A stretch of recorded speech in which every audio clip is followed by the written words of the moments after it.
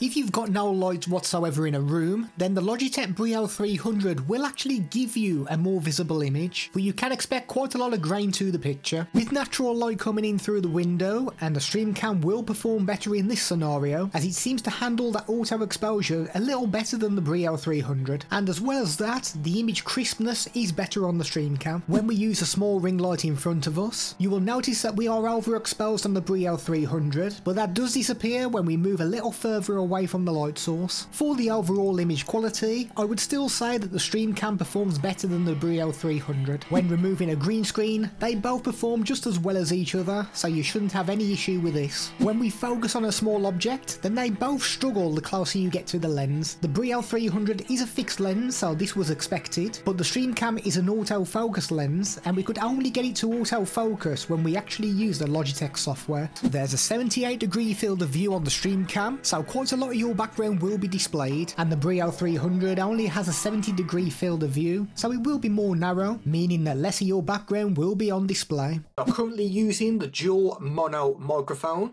We are now using the stereo microphone. This is a microphone test using the Logitech Brio 300. This is the kind of audio you can expect from the inbuilt microphone.